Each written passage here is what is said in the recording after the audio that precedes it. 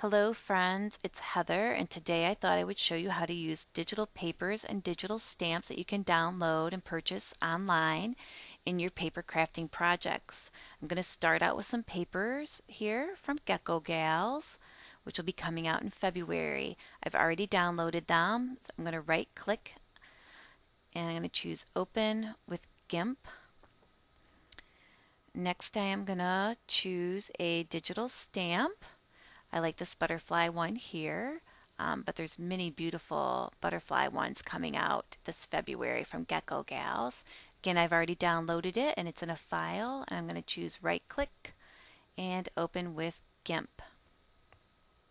I'm going to get these out of the way, and I have a new empty screen in Gimp, and what I'm going to do is use my rectangle tool here, well, the select tool. I'm just going to make a rectangle. And now I'm going to use the bucket fill tool, and I'm just going to go ahead and leave it black and fill that. Give it a moment to fill. Okay, I'm going to use the scale tool and bring the window down here. I'm going to lock the dimensions here so that it gets both wide. Actually, I'm going to unlock that and change this to inches so I know how big it is.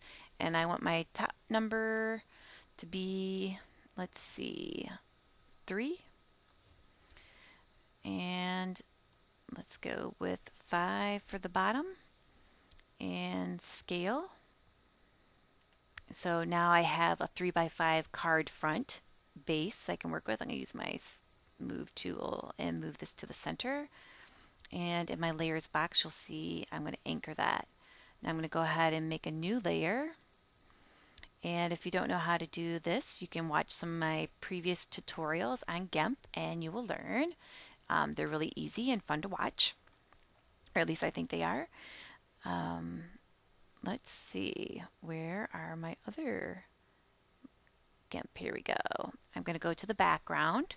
I'm going to right click here, edit, and choose copy. Now I'm going to go back to our card, and I'm going to choose the new layer, and I'm going to right click, edit, and paste. So we have this huge image here. I'm just going to go ahead and anchor it. I'm going to go back to this layer. I'm going to close the eye on that one so you only see the black. Use my fuzzy select tool, and I'm going to click inside of the black so that this is now highlighted. I'm going to turn on the eye, and now I'm going to select the paper layer so that I know I'm working on that one. And since I want to keep this area and get rid of the outside area, I need to go to select and invert my selection because this was selected and now I want the outside. I could use the eraser tool and a bigger eraser. Let me find a bigger one here so you can at least see it. And I could erase away, or I could simply go up here to edit and choose cut, and that'll take away everything else. Now I'm going to pull up my digital stamp, which is right here, and you'll see how it is white background. So if I were to print this out, it would have a white background. So if I printed it out on pink paper or pattern paper, it would have a white background. So now I'm going to show you how to get rid of the white so that your pattern paper or your cardstock that you're putting in your printer, that paper will show up and only the image itself and the lettering will show up. We're going to go to layer, and we're going to go to transparency, and you're going to go to color to alpha. A little color to alpha window is going to show up. You'll see here in the preview that it's going to get rid of the white. You hit OK, and now you're going to have a transparent background. But in order to print this so that it has a transparent background, you need to save your image, and you need to save as. And I'm going to bring this right over here so you can see. You're going to save it as whatever name you want to put, and I'm going to put butterfly 2 because I've done this a couple times, and I'm going to put a period, and then my extension is going to be a PNG for ping file. So now I'm going to save that. I'm just going to hit the save button. Let's see if I can scoot that up. Save. And this little save as PNG window will open, and you just hit save. You don't have to worry about anything. And it's going to save it. You see the progress bar. And so now it's saved. So if you were to print this now, you'll have the transparent background. If you find that your background comes out white on your paper and you used color paper, it's probably because you saved it as a JPEG, which is a JPG or JPEG, and JPEGs cannot handle transparency, so it automatically gives it the white background. All right, now I'm going to right click on this image, choose Edit, Copy, and now I'm going to go back to the little card front that I made. Let's see, here we go. I'm going to create a new layer by left clicking, scrolling down and left clicking on new layer. Create the new layer shows up and it's transparency, which is I want, and OK. So now I'm on the new layer and I'm going to right click, edit, and paste. Okay, I'm going to scale this so it's not as big, so I'm choosing the scale button.